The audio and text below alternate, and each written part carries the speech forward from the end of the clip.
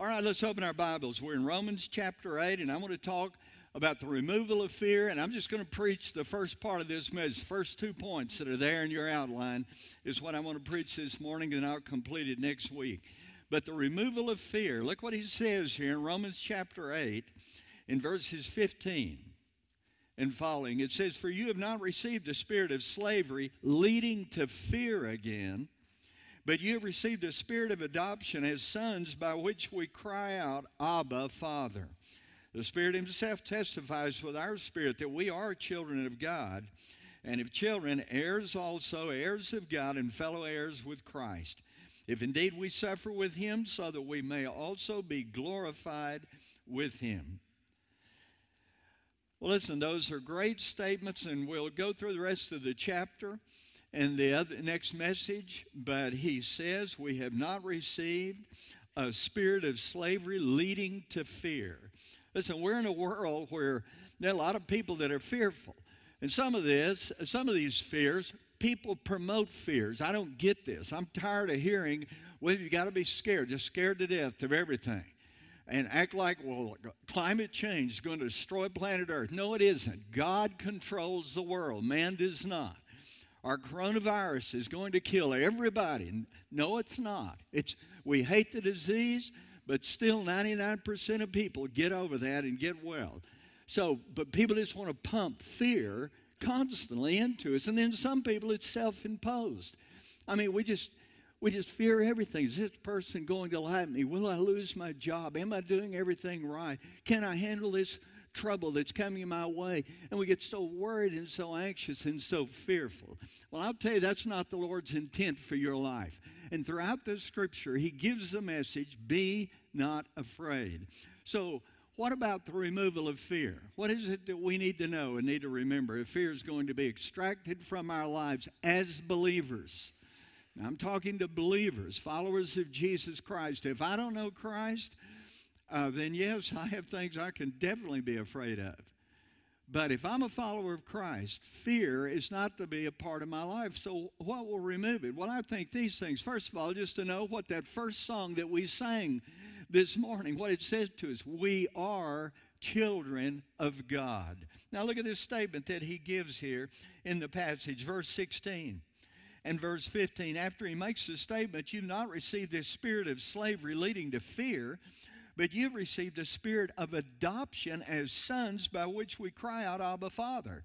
The Spirit of God, the Holy Spirit himself, testifies with our spirit that we are children of God. We are children. It doesn't say maybe we will be children of God. It doesn't say we hope one day, possibly, we will be children of God. It says we are children of God. To the follower of Jesus Christ, that is true of your life, children of God. Now, some believers in such a state in their life, in such a place where they wonder, well, what benefit is it to me to be a child of God? Well, I'm a child of God, but so what? I received a call this week from a gentleman that's in Arizona, and he was a member in this church in the past, but he and his wife, they're just going through some very difficult times at this moment, and they had a lease on a place, and they rented it, but the man who owned the place sold it to another guy, and the other guys told him, you've got to get out. And so they've got that challenge before them. And then I asked him, I said, well, what about your car? Have you been able to go to some churches and ask? He said, well, I was in a wreck. The car was totaled. Well, we helped him. I mean, our church, I call Alex Aaron, and we've helped him. We're glad to do that. But, I mean, you get yourself in situations like that, and you think, what benefit is it to me to be a child of God, and all this is happening, all this is going on in my life? Well, listen, you may have challenges like that right now, but let me just say to you, there are plenty of benefits to being a child of God. A few years ago, this was several years ago, when Frank Keating was the governor of Oklahoma, I was over at the Y, and a guy over there told me, he came up to me. He said, guess who's here? I said, well, who? He said, Frank Keating's daughter. She's in there working out. Well, I had to go back there. I was going to work out back there, and he walked back there with me. He goes, there she is. And I just thought to myself, well, I mean, she's a pretty girl. I think she's in college, but I mean, she's just another person. And yet this guy, she's the governor's daughter. Wow. Well, you know, we all get like that at certain times.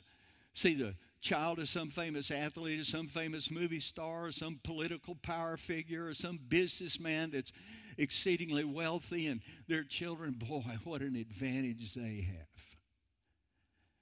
Listen, you are a child of God.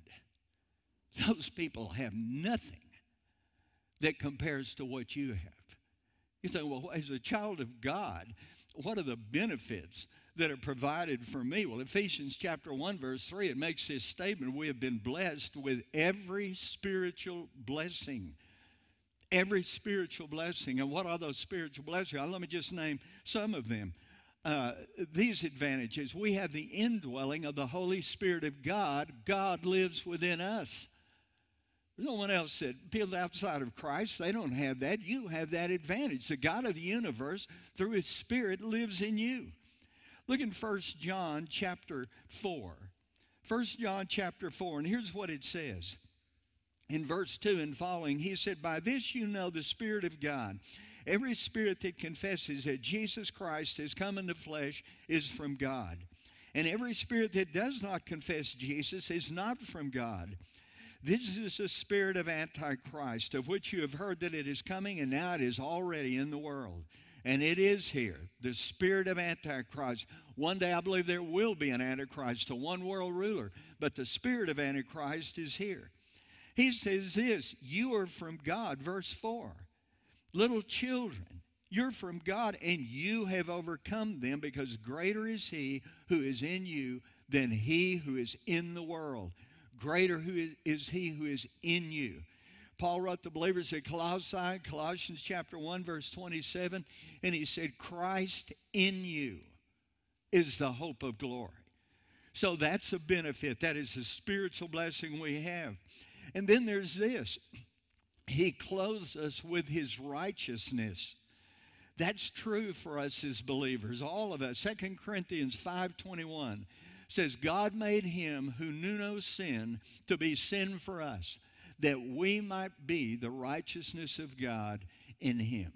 And when a person receives Jesus as Savior, that's when that takes place.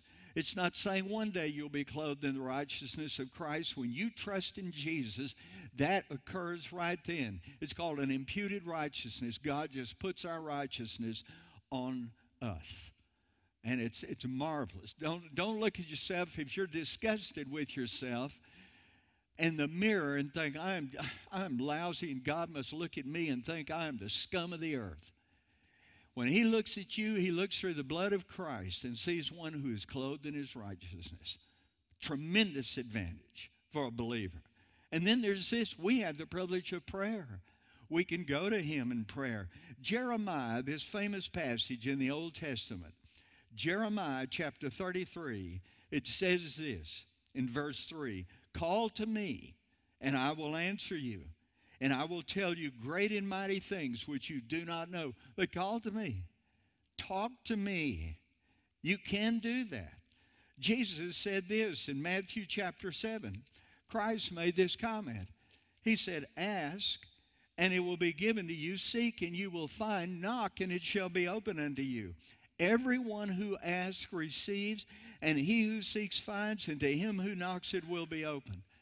Or what man is there among you who, when he asks for a loaf, will give him a stone? Or if he asks for a fish, he will not give him a snake, will he? If you then, being evil, know how to give good gifts to your children, how much more will your Father who is in heaven give what is good to those who ask Him? Ask Him. We have the privilege of prayer that we don't take advantage of it like we should. But that's a great blessing. And then there's this, His power. We sung about that this morning. The statement in Acts 1:8, when the Lord tells him you will receive power when the Holy Spirit comes upon you. Well, that's not just power for witnessing. Listen, that is power for living. For living. Look over here in this text in Romans chapter 8. And remember these verses. Here's what he said in verses 5 through 9.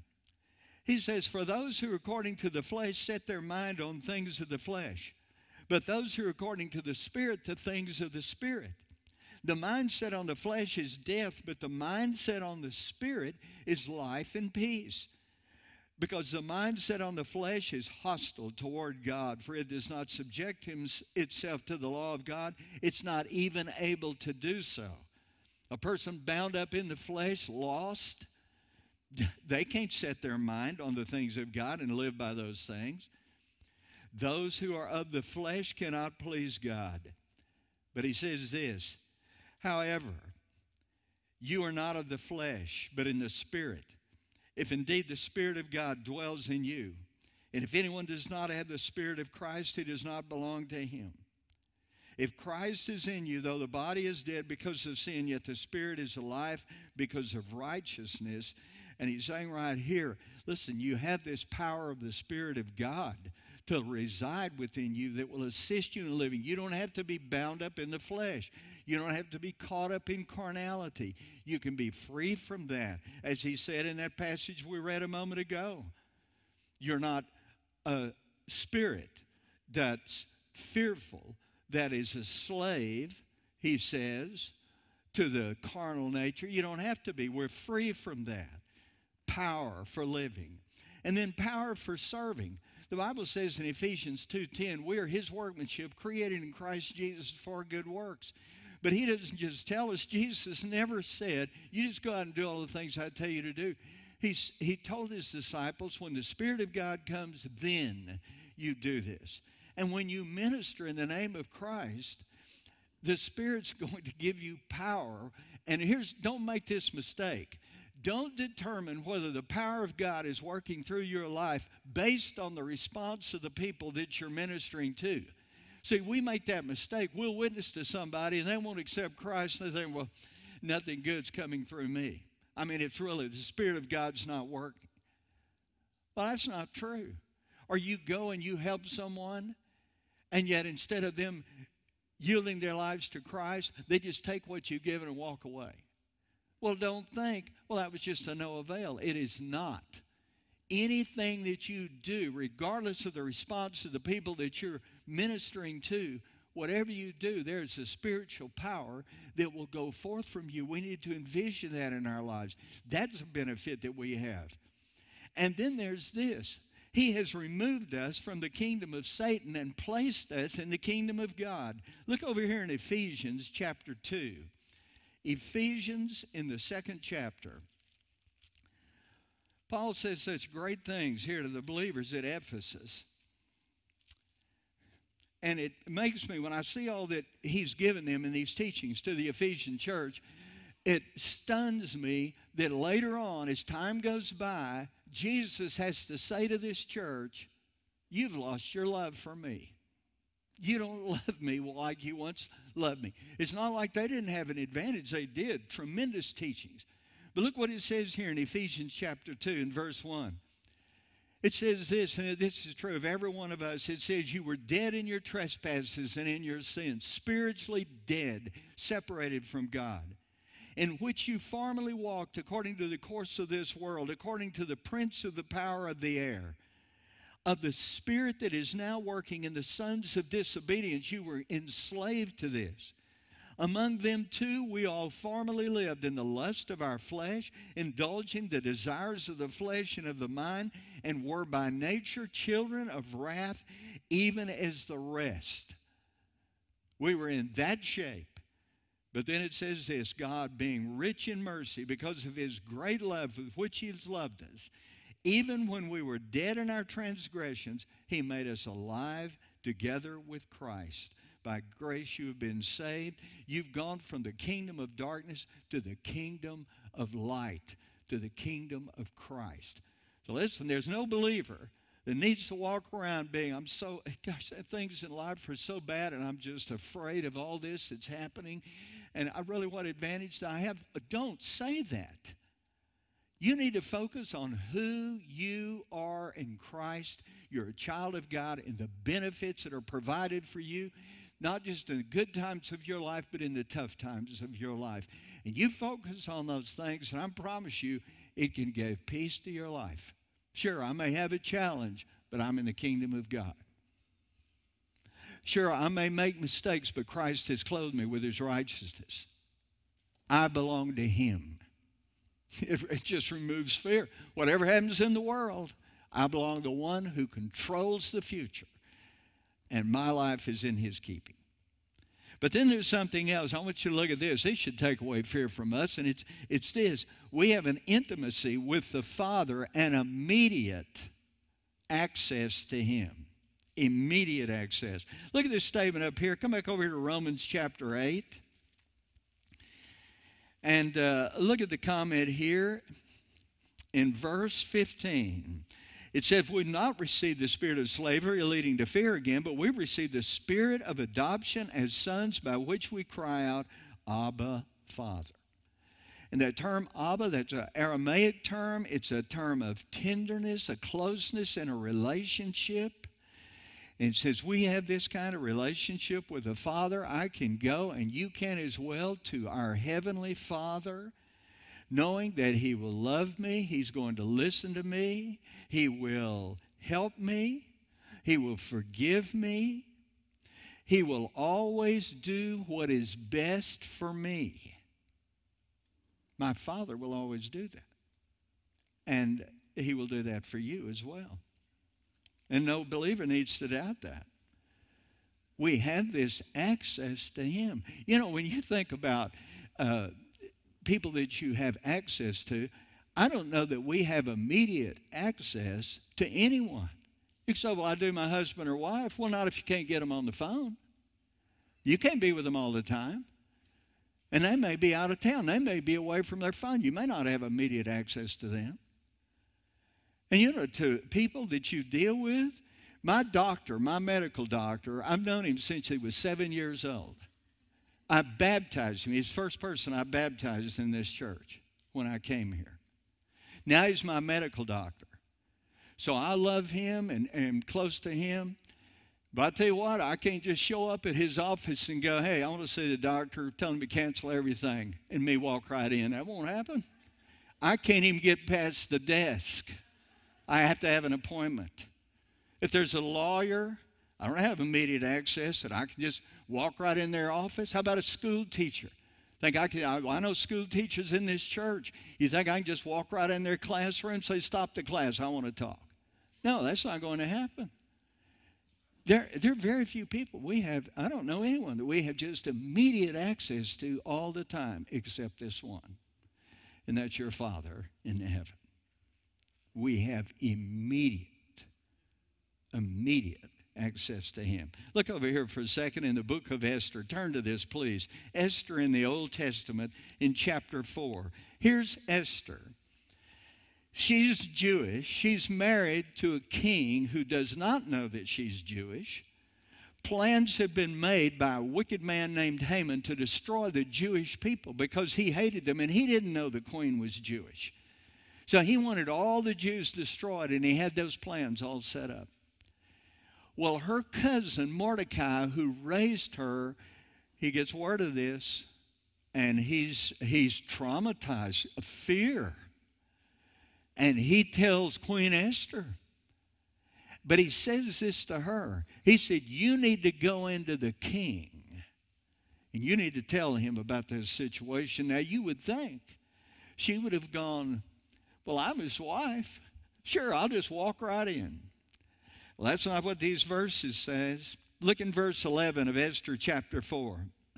Esther says this, all the king's servants and the people of the king's provinces know that for any man or woman who comes to the king, to the inner court, who is not summoned, he has but one law, that he be put to death, unless the king holds out to him the golden scepter so that he may live. And I have not been summoned to come to the king for these 30 days. And Esther related these words to Mordecai, and Mordecai told her. He said, you reply to Esther in this way, do not imagine that in the king's palace you can escape any more than all the Jews. For if you remain silent at this time, relief and deliverance will arise for the Jews from another place, and you and your father's house will perish. And who knows whether you have attained royalty for such a time as this. And Esther sent message back to Mordecai, will you go assemble the Jews who are found in Susa, and you fast for me? Do not eat or drink for 3 days, night or day. I'll take my maidens, we'll do the same, we'll fast in the same way, and then I'll go to the king. And if I perish, I perish. But look at that. She didn't even think that she could just go in there and speak to him and come out with a life. She was concerned, deeply concerned. Well, you don't have to be that way with God. Think of that. You have immediate access to the God of heaven and earth. I don't care what time it is. Midnight, 3 in the morning, 2 in the afternoon. It just doesn't matter. Doesn't matter where you are. It doesn't matter the condition that your life is in. You know, don't start thinking this. Well, look, I've turned away from the Lord at times. I don't think He'll be open to me. You can go to Him. If you're His child, you can go to Him anytime. And you can tell Him. You can pour out your heart. If the struggles, you should go. No wonder we're overwhelmed with fear with the struggles, because we don't go to Him. Or if we go to Him, then we just take all the burden right back and don't trust Him to work in our best interest. You go to Him. You take that to Him. I want you to look over here to Hebrews. Look what it says in Hebrews in the 4th chapter. Hebrews is such a great book, and it talks about Jesus being our high priest. And it says this. Therefore, since we have a great high priest who has passed through the heavens, Jesus, the Son of God, let us hold fast our confession. But then it says this, we don't have a high priest who cannot sympathize with our weaknesses, but one who has been tempted in every way as we are, yet without sin. And you thought, well, Jesus can't relate to me because I've sinned. And maybe that's the hang up with you. Because of my sin, I'm so ashamed of my sin, I can't dare go to the Father. Well, why would you ever say that? He beckons you to come to Him. It says right here, Jesus has been tempted in every way as we are. No, He never sinned. But don't say He can't identify with you and can't sympathize with you. It says right here in the verse, He does sympathize with us. And then it says this, look in verse 16. Therefore, let us draw near with confidence to the throne of grace. It doesn't say you better come in there just slow and beg. It says draw near to the throne of grace with confidence, so that you may receive mercy and find grace to help in your time of need. He says, come to me. He said, I understand what you're going through. I know about these temptations. I know how they can come at you at times like rapid gunfire. But He said, you come to me.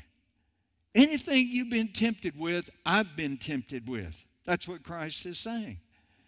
And don't say, well, that's Jesus, not the Father. They're one and the same. You go to Him. Some of you may say this, well, look, I've gone through this little routine so many times. I'm sorry for sin. I commit a sin. I'm sickened by it. I confess the sin. I turn from it. And then time goes by, and I'm right back in the sin. And I've gone through that time after time after time. Some of you may be able to say that. And you think, He's going to get so put out with me running to Him like that? A person told me the other day, she was telling me about her conversion, and she wasn't converted until she was an adult woman. But she said, every time we had a revival in our church, I was always rededicating my life. Every time. I mean, I'd go down here on a regular basis and rededicate. And then she said, as an adult lady, I realized I'd never met Christ. But even after she's met Christ, just like all of us, there are times when we sin and we confess it and we want to turn from it, and we do for a period of time, then we get back in it and we get it in our minds. I've gone past the point of no return. He's not going to welcome me into His presence anymore. Well, that's just not true. What did Jesus say in Matthew chapter 18 and verse 21? Simon Peter comes to him and says, Lord, now if somebody sins against me, how many times should I forgive him? Up to 7 times? And Peter thought he was being so magnanimous. Lord, look at this. I'm willing to forgive them up to 7 times. They sin against me once, I forgive them. Then they sin again, I'll forgive them. I'll do that up to 7 times. What do you think of that? Because Jewish people said, no, you shouldn't go that long. After 3 or 4 times, then you cut it off. Jesus said this, Peter, 70 times 7. What's he saying? You keep forgiving. You keep forgiving. Now, I'm just telling you, your Father in heaven is exactly like that. You don't need, I don't care if you've sinned 1,000 times the same sin and you've asked for forgiveness and turned away and now you're back in it. You keep going to him. That's the only way ultimately that you can find victory. And it's the only way you can take away all these apprehensions and fears that you have in your life. What does it say in 1 John chapter 1, verse 9? It says, if we confess our sins, he is faithful and just to forgive us our sins and to cleanse us from all unrighteousness. And when does that happen? Immediately. It doesn't mean, well, you confess your sin to the Lord, and then maybe 6 months later the Lord will think about forgiving you. No, if you confess your sins, he's faithful and just to forgive us of our sins and to cleanse us from all unrighteousness. And it happens immediately, right then. Listen, you have that kind of access to God. So what in the world do I need to sit around as a believer living my life in fear? Well, I just fear this and fear that, and here are these challenges, and here's crises in the world. Listen, watch TV. I've just practically had to quit watching the news because it doesn't make me fearful. It winds up making me mad. And I don't want to be that way. But I mean, just this week I heard North Korea has fired 2 missiles toward Japan. They landed in the ocean, but they fired 2 missiles. Then I've heard the president wanted to talk with the leader of China, and the China said no. And then I hear China's buildup. And then I hear all these troubles that are going on in the world. And listen, you just focus on that stuff and you can be overwhelmed with fear. But I'll tell you this, if you do this, you start focusing on the fact, regardless of all this that's going on, I'm a child of the King. I'm a child of God. He is my Father. Spiritual blessings are given to me. And anytime, any day, I have immediate access to him. You dwell on that. I'll tell you, your heart can be filled with peace and calm, and fear can be taken away. Let's bow our heads in prayer. Lord Jesus, I thank you. We don't have to live all bound up, being afraid of everything that's going on. Lord, and I'm grateful. I hear all these people talk like they're controlling what happens in the world. Lord, they don't. They don't at all. You do. This is your world. And Father, you're going to bring to the climactic end that you want. And Lord, while we're here, Lord, we're grateful you're our Father. We're in your kingdom. We've been delivered from darkness into your kingdom of light. Lord, you work in our behalf. Lord, we can come to you anytime. Father, help us as believers to claim this and to live by it. And Lord Jesus, I just pray for any believer, whether they're in this room or whether they're watching by live stream, that maybe they're so anxious, so fearful in their lives. Lord Jesus, help them to come to you. And I thank you, you can make those fears subside and they can be relieved. And Lord, I just pray for anyone who's either watching today or maybe here in the service that they have never received you. There may be some people right in here, just like that lady I told about, because she went to church all the time, rededicated her life all the time, she'd never even accepted you. There may be people just like that right here. And Lord, if there are those who have not trusted in you, I pray that your Spirit would touch them, work in their life, bring conviction. Lord Jesus, draw them to yourself. And Lord, I ask this in your name. While our heads are still bowed and our eyes are closed, we have this one final song. I would just say to those who are watching by live stream, if we can help you, we want to. There's a number there. There's a website. You can contact us. We'd love to assist you. If you need to receive Jesus, I'll tell you, you can do it right there where you are. If you're willing to just say, Lord Jesus, I'm so sorry for my sin. I want to turn from that. And I don't understand how you did all this, but I believe you died on the cross and arose from the grave. And I believe you can forgive me and give me eternal life. And so, Lord, I give my life to you. Pray a prayer like that right where you are. You mean that? Greatest thing in all the world can happen to you. And for any of you sitting here in this room, I'd say the exact same thing to you. If you're here in the room, there's a decision you need to make. As soon as Randy sings, I'll be right here at the front. If you need to receive Jesus or you want to talk about that, if you're a believer and you're looking for a church home, you want to place your life here, I'd encourage you to come forward. If you just have prayer needs, want somebody to pray for you, you come forward as well. You know, this message I brought today, to me, is so very important because most believers never share the gospel. If you're a follower of Jesus Christ, the only hope that people around you have of ever meeting Jesus, if you will share the gospel with them. You and I are called by Christ to be his ambassador, his representative in the world. So I hope you will. I hope you'll share Jesus with your family, with your friends, with people at work, at school. Tell people about the Lord Jesus. But then for all of us, the last part of that message about how we do have free will, and we do. We have a free will. We choose whether we're going to be faithful to Christ or not. Will I receive Jesus as my Savior or not? That's your choice and it's mine. I'm so glad to tell you I received Jesus when I was 7 years of age. It's the greatest decision I've ever made.